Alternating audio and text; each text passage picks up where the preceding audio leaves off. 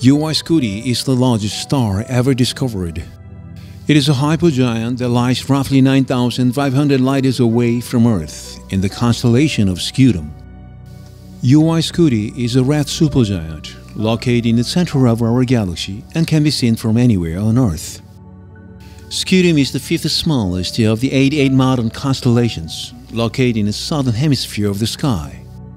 It is visible at latitude south of 74 degrees from June through August, along with Sagittarius. Scutum contains several clusters, as well as a planetary nebula. Its neighboring constellations are Sagittarius, Betelgeuse, and Ocular. UY Scuti has a diameter of 16 AU. Its recalls that of approximately 2.4 billion kilometers. The radius of UY Scuti is about 1,708 times larger than the Sun, and it has a mass 5 billion times that of the Sun. If the Sun happened to be located right next to the supergiant, it would appear as an indistinguishable speck. It is the largest star by radius discovered to date. If this star were placed in the position of our Sun, its radius would go beyond Jupiter's orbit, almost reaching Saturn's orbit. UY Scuti did not gain much attention, as it seemed to be just a small light spot.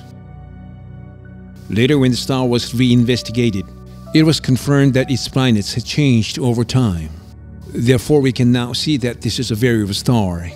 So, according to the Agelander naming scheme, the star was renamed the UY Scuti.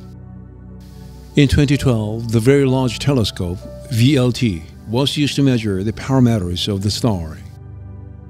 As a result, the star has gained more attention after being revealed as the largest star ever discovered. It will take about 210 years for a rocket SR-71 Blackbird to travel at its maximum speed of Mach 3.3 or 4,042.635 kilometers per hour. For example, it will take about 1,000 years for a normal plane to fly around the star, although it only takes about 48 hours to travel all the way around the Earth. There's no doubt that this is an enormous star. It will also take a little over 200,000 years for humans to walk around this star. It will take 7 hours even at the speed of light.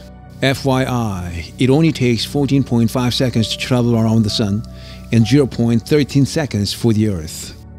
UY Scuti has the largest physical volume out of all the stars discovered so far. It is 1.7 times larger than the radius of Betelgeuse. Assuming that the Sun is a volleyball with a diameter of 20 centimeters, UY Scuti would be approximately 13,000 meters tall, which is 1.5 times the elevation of Mount Everest. UY Scuti can fit around 5 billion suns and 6,500 trillion Earths inside itself. Since UY Scuti does not have a nearby companion star, it is impossible to measure its exact mass through gravitational interference. However, according to a theory presented in the stellar evolutionary model, the red supergiant UY Scuti is estimated to have been roughly 25 times the mass of the Sun when it was first born. It is believed that there are variable stars which periodically expand and contract. As hypergiants are at the final stages of these evolved stars, they are unstable and short-lived. Therefore, their loss of gravities cause extreme mass loss.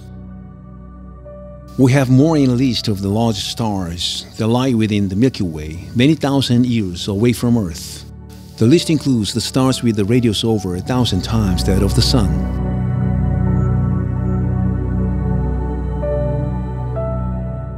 WOH G64 with a radius that is 1,635 times.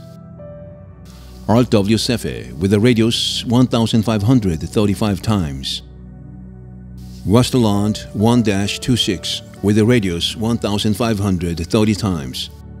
V354 Cephei and VY Canis Majoris with a radius 1,500 times. KY Cygni with a radius 1,430 times. AHE Scorpii with a radius 1,411 times.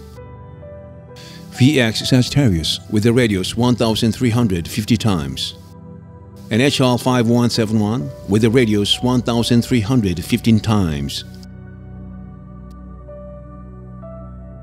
The mass of the stars is estimated at over a billion times that of our Sun. so a billion suns could fit inside themselves. If these supergiants were placed in the location of the Sun, they would all reach Saturn. They are the currently largest known stars in the Milky Way. This is a moment of anticipation and curiosity as to wonder how big and intriguing the stars in the future will actually be.